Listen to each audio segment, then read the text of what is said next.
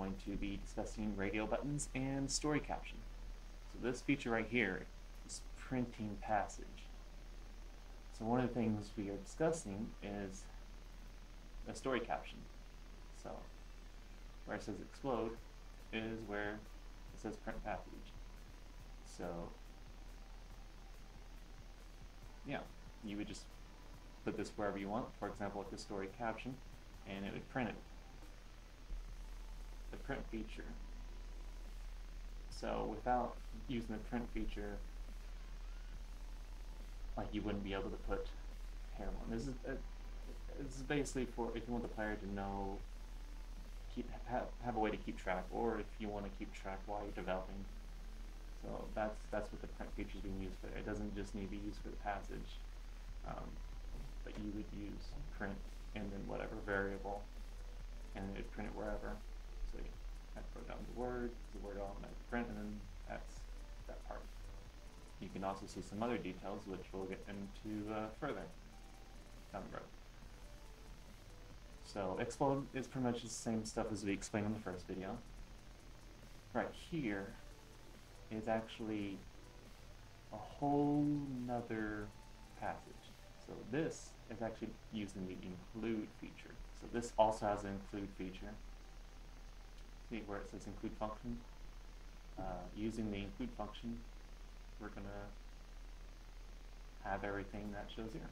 See, we have the include function using include to include StoryCaption. So if we got rid of that,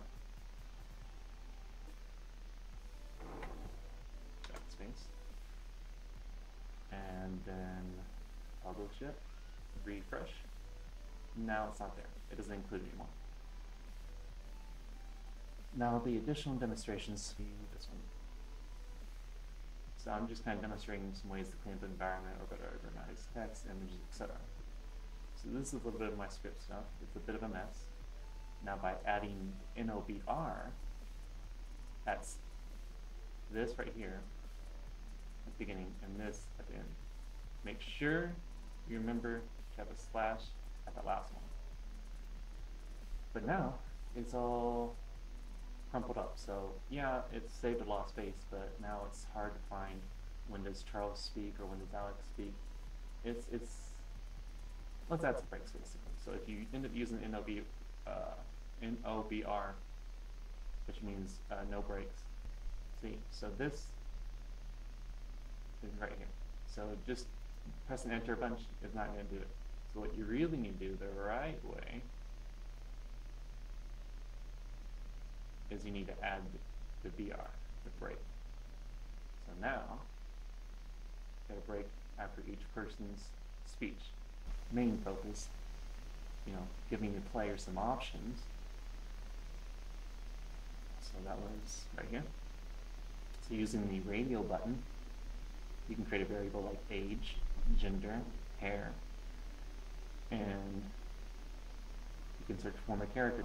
When you're using the radio button feature to really seal in the deal, make sure you also have this cap feature to just make sure that basically the program is keeping tabs and be like, hey, something really important is happening, make sure to capture this before we leave.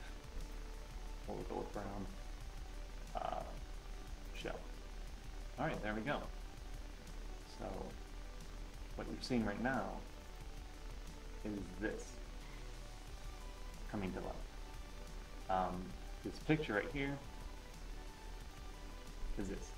So when we picked male, we told it we want gender to be 2.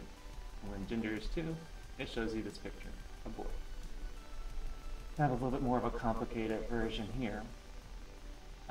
This one actually has hair and gender, adult, woman, blonde, show.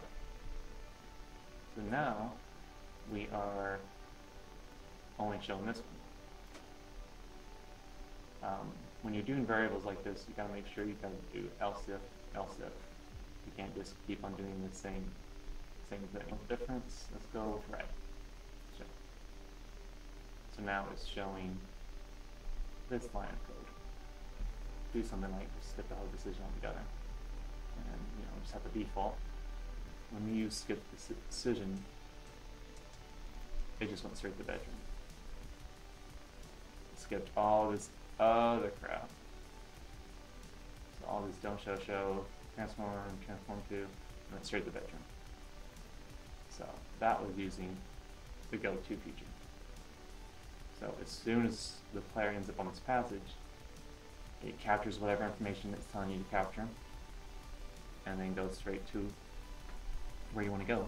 So if you just want to create some sort of passage just to kind of process information before they go there you go. And they won't know the difference. Alright, thanks for watching. Till next time. See you on the flip side.